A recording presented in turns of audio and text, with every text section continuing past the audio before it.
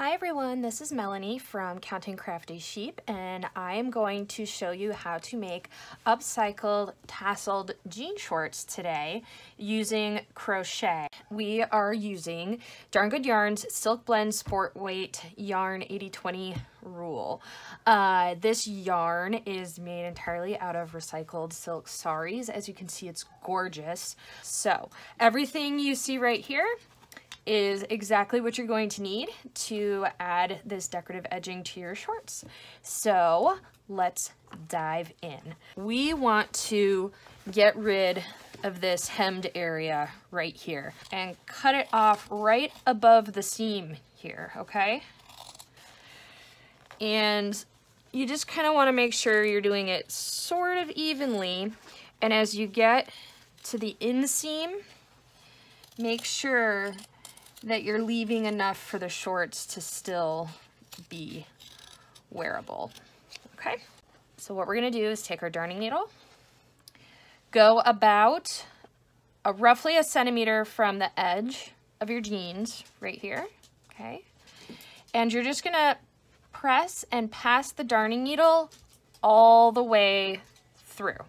Is take our hook, insert it from the outside in, grab our yarn, and we are going to just pull up a loop, okay? So you're gonna pull your stitches up to the edge of the pant leg right here, okay? So we pulled up our loop. We're just gonna fasten it by pulling it through. And we are going to do 3 chains. So what we're doing now is making the base for the rest of the pants. So all I'm doing right now is just a simple chain stitch. We're going to take our needle, pass it through about a centimeter from our first stitch. My hook fell out, but that's okay. Pop it in, okay? And then we're just going to insert the hook like that, pull up another loop, and pull through both loops on the hook. So you can see then our chain 3 becomes the base that we're going to use to work the second round of the jeans. So we've joined and slipped here. So we're going to yarn over, go skip this first stitch, go into the next, do a double crochet, and then we're gonna go back to that first one we skipped. We're reaching behind and going in and doing another double. And that gives you this nice little cross here. Okay. Now normally you would skip and go into the next stitch, but that's not what we're gonna do. We are going to continue around always working the second stitch in the one we worked previously, so that gives us a little bit more strength to this second round here. To start what I'm calling the crochet tassel stitch, what you're going to do is you're going to insert your hook into the space and pull up a loop, okay? And you're just going to have a slip stitch. Now on this first one, we're gonna have 2 because we were joining from the previous round, but for the remaining ones, you're only gonna have 1 loop that you have to pull through. And you're gonna pull up the thread so that it's about an inch, I'd say. You're gonna keep that long and you're gonna keep your hook on it.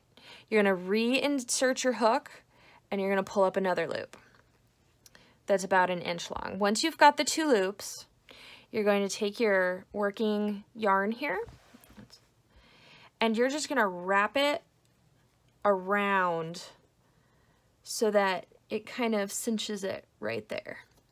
We're gonna do that each time we pull up another loop, just to make sure that when we cut it, our tassel doesn't come apart. So you can do this as many times as you'd like for a thicker or a thinner tassel. I have done it so that I end up having 6 tassel loops on my hook when I finish. So I need to do 1. So I've got, let's see, that was 4. So this is my 5th loop. And here is, whoops, here we go, my 6th loop. Okay, So once you pull up your 6 loops and you've done that little wrap right there, oops, I'm losing my, okay. You're gonna wrap it around an additional 4 or 5 times. So we're gonna go 1, and just kind of give it a little tug so that it stays down towards the bottom. 2, 3, 4, oops, got a little high there, and we'll do 5, okay? So that gives you the bottom of your tassel, right? See how that looks there? You're gonna take your hook out completely, kind of pinch it so that it doesn't all come unraveled, and then go to the next side of your X, and we're just gonna repeat the process. You're gonna insert your hook, you're gonna pull up a little loop and do a little chain there, a little slip stitch sort of chain, and you're just gonna extend that up so that it's about 1 inch long. You can see that when we wrapped it, it got a little bit shorter. So, and once we finish, we'll clip them all, but just to give you an idea of how it's going to look, you want to make sure that obviously that it's fastened before you cut any of them. So we're going to cut them at the end, but see that how that makes a nice little tassel, right? Voila. All you have to do is just take your darning needle, weave in your ends, and you're all set.